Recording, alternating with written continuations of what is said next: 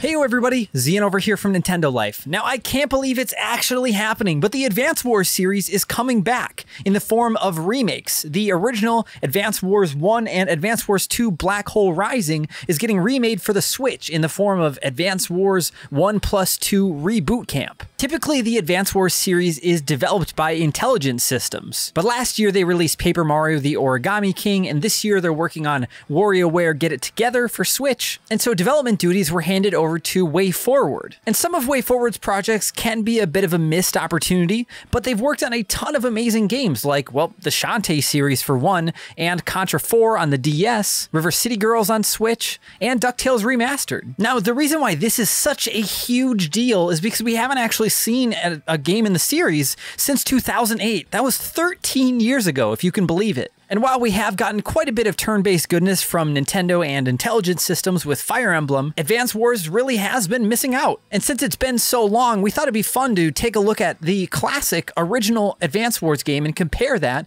to what we've seen of this new remake. And thankfully, Nintendo gave us a huge chunk of gameplay to check out during the Treehouse segment, so we're going to be using a lot of that footage to compare back to the original in this video. So we played through the original and tried to get our footage as close as possible to this new game. So we'll be showing off the original, the new version, and then we'll show them side by side so you can see exactly how it compares. So hopefully we've done Andy, Nell, and the Orange Star Army justice. Let's go ahead and take a look.